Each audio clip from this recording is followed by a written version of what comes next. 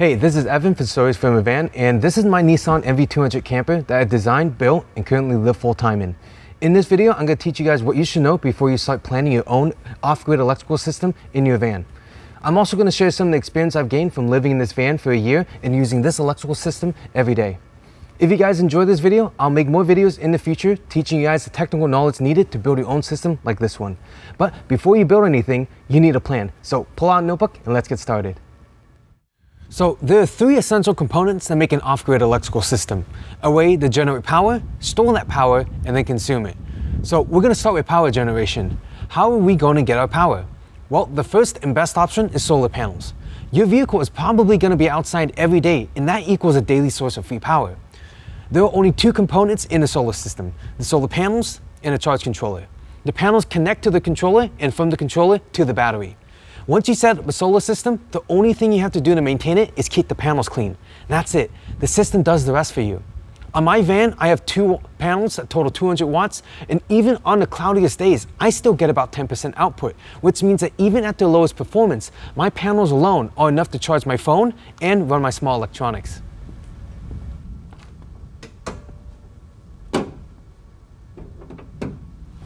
So our next option for power generation is tapping into your car's alternator. Every car has a starter battery which provides power to kickstart the engine. When the engine is running, there's a belt that drives mechanical motion to the alternator, and that produces electricity to charge the starter battery. Now, an alternator is kind of like an electric motor, but in reverse. A direct current motor takes electricity and generates mechanical motion, while an alternator takes mechanical motion to generate electricity. Now, the question is, how do we get your car's alternator to work for you and charge your house battery?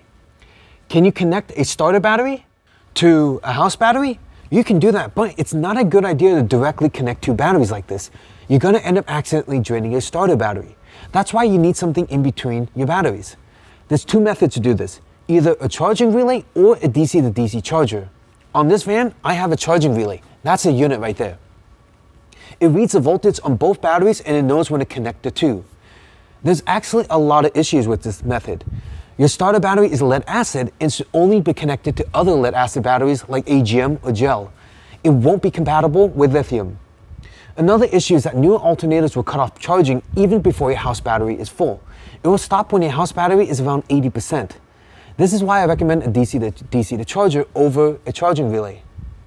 A DC to DC charger uses the same principle as a solar charge controller. It takes DC power from one source and outputs an optimal charging voltage for your house battery.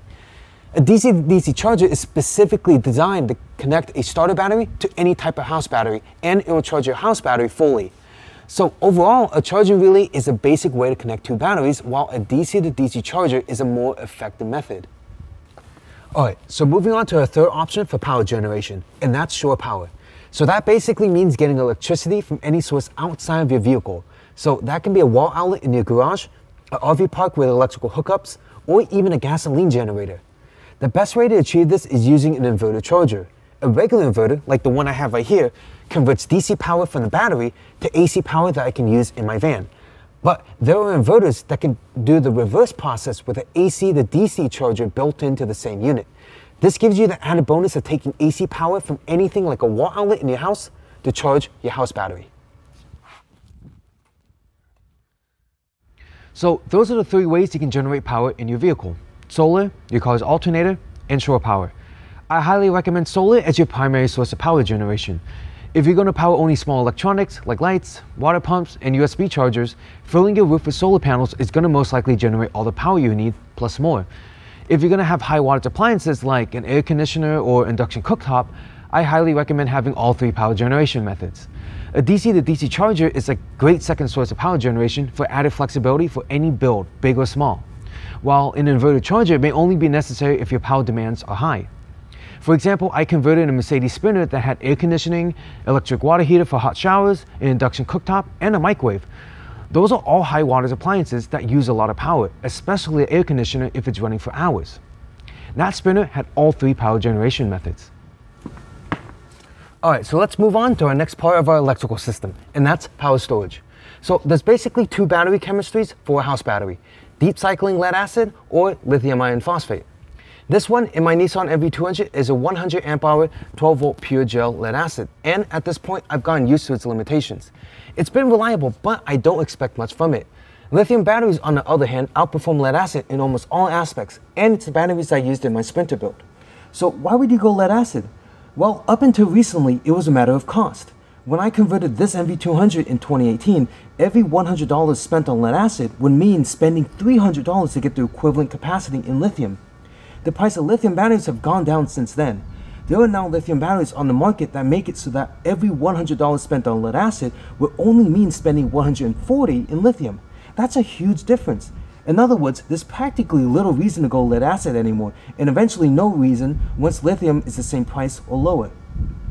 Lithium is lightweight, it takes up less space, recharges faster, has longer lifespan, and now it's comparable to price to lead acid.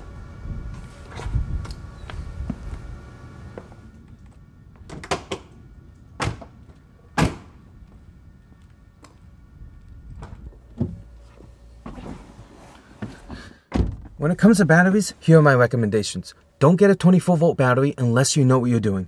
Just stick to 12 volts. If you're going to go with a DC only system, which I'll talk about later in this video, a 50 amp hour battery is probably all you need, while something like 100 to 200 amp hours of lithium will cover most other needs.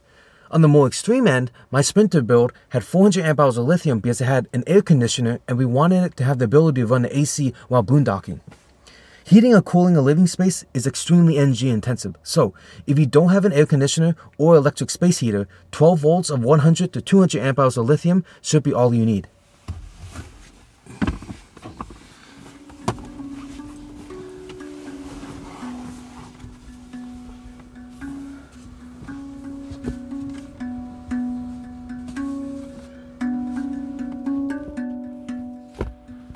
Alright, so the last and final part of our electrical system is power consumption.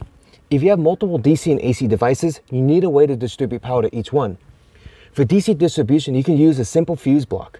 This makes it easy to add multiple devices that all run on the same voltage, and you can protect each device with blade fuses. For AC, you can use a distribution panel that uses breakers instead of fuses. Breakers serve the same function as fuses, which is to protect the electronics from overloading or short-circuiting. Fuses are cheap and need to be replaced if they blow, and breakers can be reset mechanically if they trip.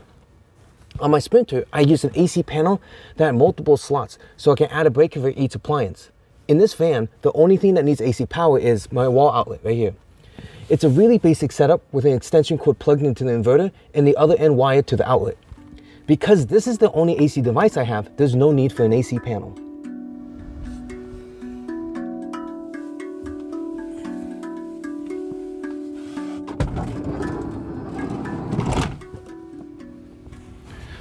So, when you plan out AC power for your system, there's two directions you can go. You can invest thousands of dollars and build a robust electrical system like the one I built for the Sprinter. What that gives you is the ability to rely on electricity as if there was power coming out of the wall in your house, and that's incredibly convenient. But all those AC appliances are expensive luxuries. So, if you want to run AC appliances in your vehicle, just be aware that the cost increases significantly to support high wattage appliances. On a side note, there are gas and propane versions for most electrical appliances, so those could be cheaper alternatives.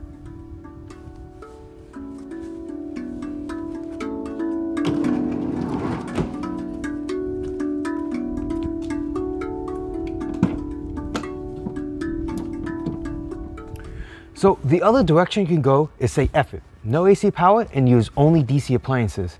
With a DC only system, you won't have to buy an inverter, you can use a smaller battery, and your wire size is going to be much smaller. A DC only system is minimalistic and the most affordable way to build your off-grid system.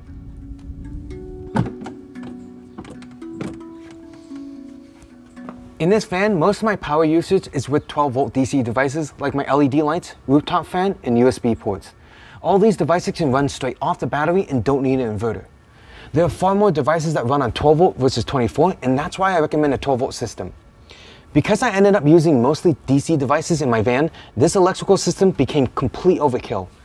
These cables are 2 gauge, and the only reason I have these huge cables for my system is because I thought I was going to run 50 amps through them and power a 600 watt appliance.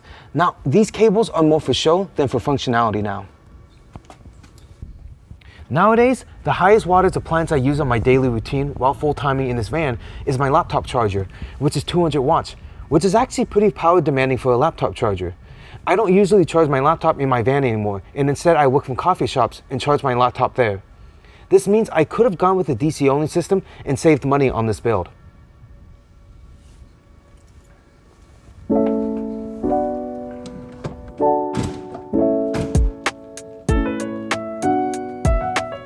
So that's my overview of what you should know before you plan your electrical system. I hope this video was helpful, and if you have any questions, I'll answer them down below in the comments.